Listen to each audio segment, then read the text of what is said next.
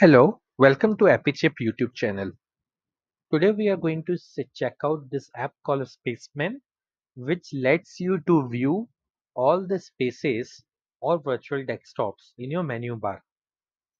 Before we install the app, in case you are not aware how to manage spaces or virtual desktops on your Mac, well, we can use mission control to find out what are the current spaces on your Mac. To find out, to open mission control, you can, if your Mac contains a touch bar, you can click on this icon on your touch bar to open mission control. Alternatively, if your Mac does not contains a touch bar, you will find a key like this at the top of your keyboard, which will be the mission control key. You can also enter or leave mission control by swiping up with three fingers. Alternatively, you can also type control up. You need to press and hold the control key and then press the up key to enter the mission control. In my case, I'm just going to swipe up with three fingers and this will automatically open mission control on my Mac. And at the top, you can see that on my Mac currently there are three spaces or virtual desktops which are created. I can create more virtual desktops here with this plus button. So if I click this button plus, it created a new desktop 4 as the virtual desktop. I can navigate to any particular desktop either by clicking on this button, or alternatively I can go back to mission control, or I can come out of it. I can set a gesture on my trackpad. To set this gesture up, click on the Apple logo, click on System Preferences, then click on Trackpad, and then click on More Gestures at the top. Once you have clicked on More Gestures, you will see this option here, Swipe between full screen apps, right? Every full screen app opens in a space of its own. So you can swipe between the full screen apps as well as multiple spaces that are open on your Mac by selecting the correct option here. In my case, I've set this to swiping left or right with three fingers. Once I've set it like this, I can move between different virtual spaces on my Mac by swiping left or right using three fingers on my Mac. Now, a lot of times you have a lot of virtual spaces open on your Mac and you're not able to understand which virtual space you are currently on. This is where Spaceman comes very handy. It is a completely free and open source app, so you don't need to pay anything to use this app. To download this app, you need to go to this URL. We will make sure to put the URL in the description of this YouTube video. So simply see the description, click on this link, and it will automatically open this website. Once you are on this website, simply scroll down and click on this download app button.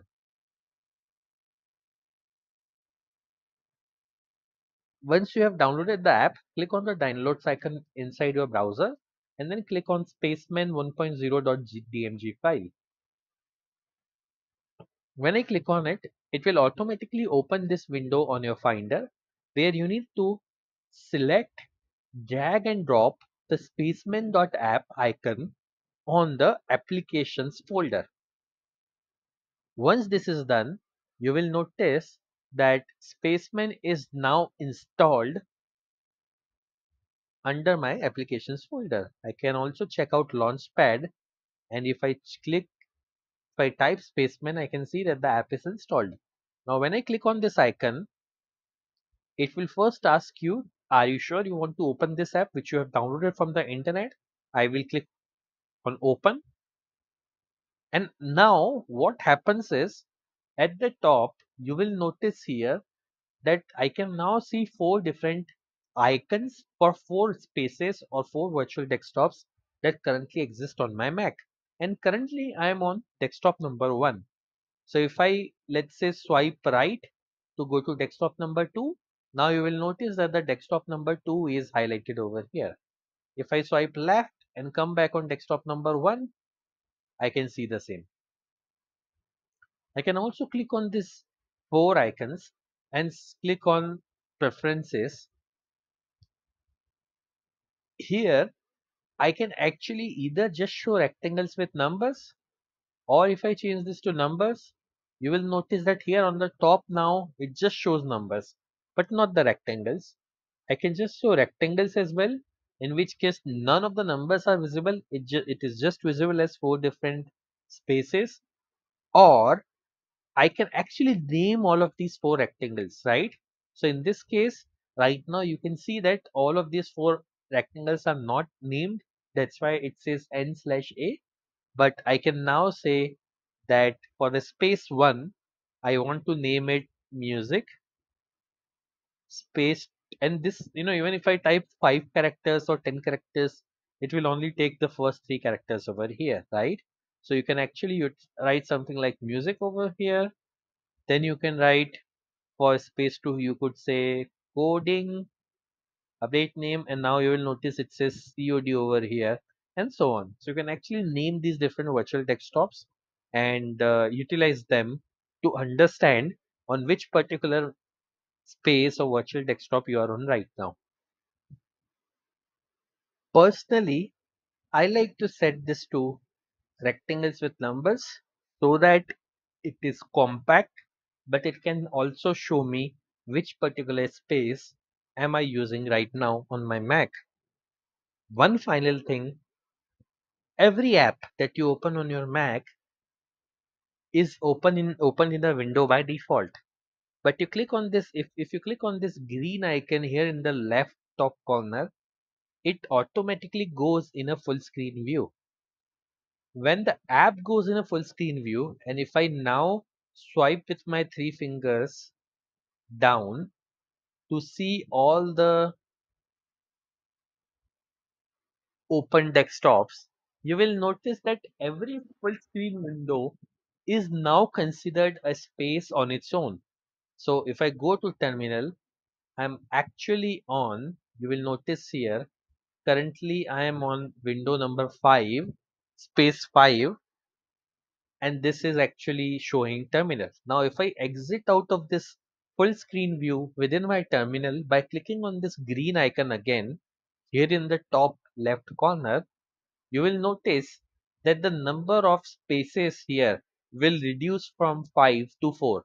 So let me do that now and notice carefully what happens in the Spaceman app. Now you can see that this is back to 4 spaces. If I put this window again in full screen and then check out the Spaceman, you notice that there is a 5th space over here. If I swipe left, you will also notice that there is a there's an icon here which is slightly different than the icon for 1, 2, 3, and 4 spaces. This different icon also implies that there is an app open in full screen on the 5th space on this Mac. With that, I would like to end this video. I hope that you found this video useful.